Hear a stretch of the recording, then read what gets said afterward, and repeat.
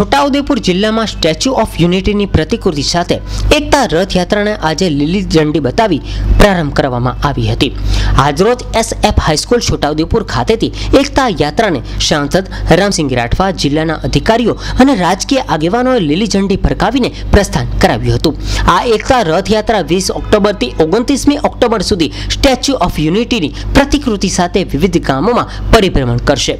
Statue of યુનિટીની પ્રતિકૃતિ સાથે એકતા રથયાત્રા છોટાઉદેપુર તાલુકાના વસડી, એકલબારા, મલાજા, ખજુરિયા, ચિલરવાટ, ઓડ, ભરૂચ, ચોરવાણા, ગુજ, અલસીપુર અને વચલભીત ગામોમાં પરિભ્રમણ કરશે। જ્યારે બોડેલી તાલુકાના મોખરલા, વાંદરડા, ખાણિયા, ખારકુવા, પંચસીર ગામ, ખારકેવી, કુંડી, ઉચાકલમ, રતનપુર, થાણા, અછાલી, ગાજીપુરા વગેરે ગામોમાં સ્ટેચ્યુ ઓફ યુનિટીની પ્રતિકૃતિ સાથે એકતા રથયાત્રા પરિભ્રમણ કરશે।